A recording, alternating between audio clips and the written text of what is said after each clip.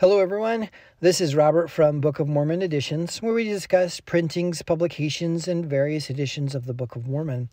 So it's interesting when an edition of the Book of Mormon is printed, but its editors claim it as something different than the traditional Western thinking that most of us are used to.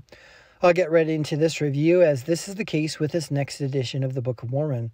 This is called the African Bible, with a subheading as The Book of Mormon is African Bible, an edition published by a gentleman by the name of Book Mormon. This is a softcover printing showing a dark cover with title, a crucifix, and a multicolored map of Africa, and was copyrighted in 2011.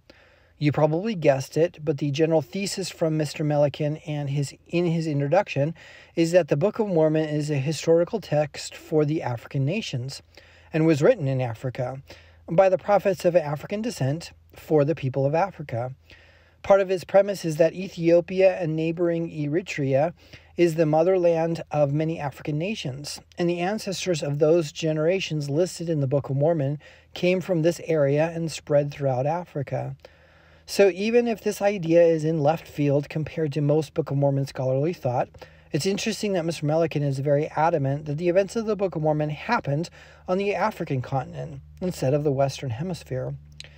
In the introduction, he mentions that there are many similarities to Book of Mormon stories and African traditions.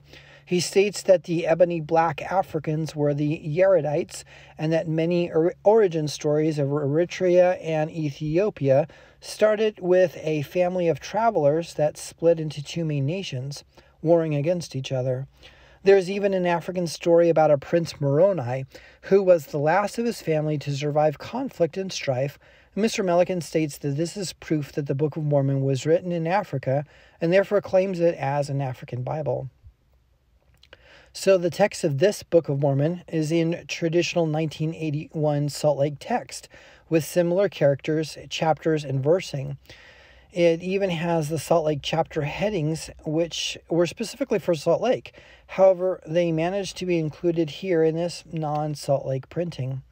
However, laced throughout the text is Mr. Milliken's explanation, review and analysis of the text, and how it correlates with African ideas and cultural references. This commentary is throughout the volume, as the text of the Book of Mormon is in bold italics, and his commentary is in a normal font. So I reached out to Mr. Milliken, and his responses were cordial. He was very adamant that the Book of Mormon is an African scripture beyond shadow of a doubt. He referred to a publication he did called 80 Reasons Why the Book of Mormon is an African Bible. What I find interesting is that he mentions in his preface and back cover that, quote, the Mormon Church had the records for 2 centuries without knowing the authentic owners of the ancient manuscript, unquote. This means that Joseph Smith brought forth the Book of Mormon and established a church in its wake without knowing it was actually for and from a people of a different continent. However, what I can't seem to find yet is the explanation on how an African record was created and then ended up relocated to the Western Hemisphere for a young Joseph Smith to find hidden in upstate New York and translate it without knowing its proper origin.